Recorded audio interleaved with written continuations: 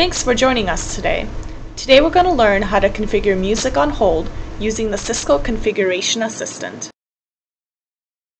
Music on hold is a feature that allows a caller to listen to music while waiting to be taken off hold.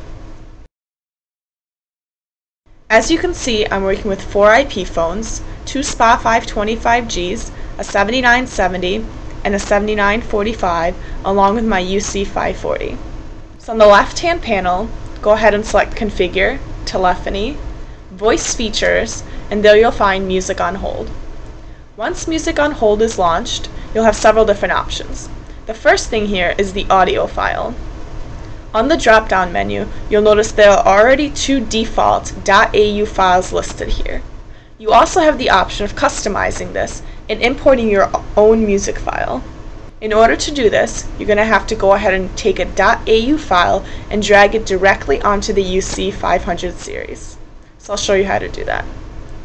Here's my magic.au file. I'm going to go ahead and drag it directly onto the UC 500 series. Notice that anywhere else in the topology view, I do not have the option of dropping it.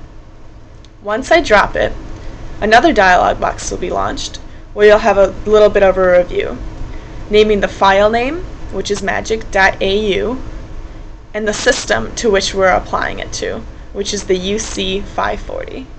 Go ahead and select Configure. The UC 500 series also has a built-in audio jack where you can plug in an iPod and have the music on hold be any recording you would like your customers to hear.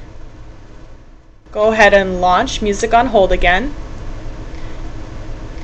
and you'll notice that your file will be directly in the drop-down menu. There's magic.au. Go ahead and select it. Now there are 2 different options here. The first one pertains to Music on Hold being enabled for external calls. Notice once I enable this option, it is automatically enabled for internal calls. I also have the option of only enabling it for internal calls. I'll go ahead and enable it for both and select Apply. And there you go. You've successfully configured Music on Hold using your own .au file. Thanks a lot for joining us today. We really hope you found this tutorial useful.